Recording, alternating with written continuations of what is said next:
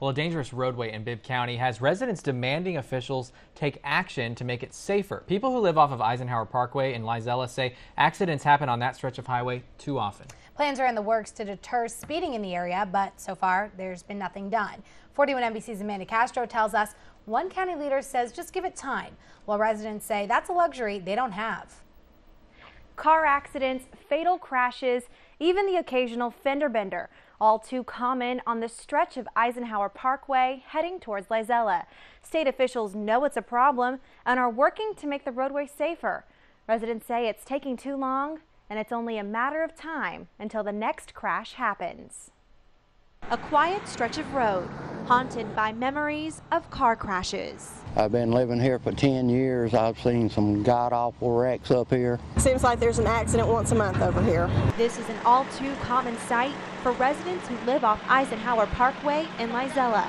Drivers speeding down the road, cars dangerously passing other vehicles, and a fender bender we drove up on Wednesday morning. We've had problems there for many years, and it's really getting worse as the day goes by. Bibb County is working with the Georgia Department of Transportation to install 2 roundabouts at the intersections of Knoxville and Holly roads, and a red light is going up at the Fulton Mill Road intersection, the same spot where a woman died 2 months ago. Those 3 intersections out there in Lizella are something that has to be taken care of as soon as possible. Plans to put a roundabout here at this intersection have been in the works for more than a year, and officials say it just takes time.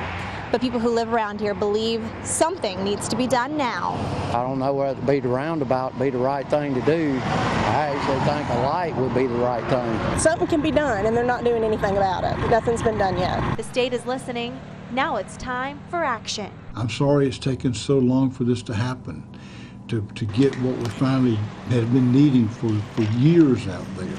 We've lost some life out there. I don't want to see anybody else lose their life. Commissioner Allen says the county commissioners plan to talk about the new red light at the Fulton Mill intersection during next week's committee meetings. He hopes we'll start to see action taken on these new safety measures within the next 3 months.